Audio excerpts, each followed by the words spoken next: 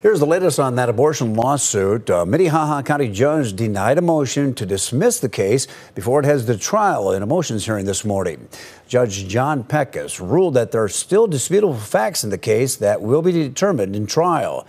The judge also ordered all Dakotans for Health witnesses to comply with sending in subpoena documents. The trial for the Amendment G is scheduled for the end of September. Digital reporter Gracie Terrell has the full update in today's hearing in a KELOLAND.com original.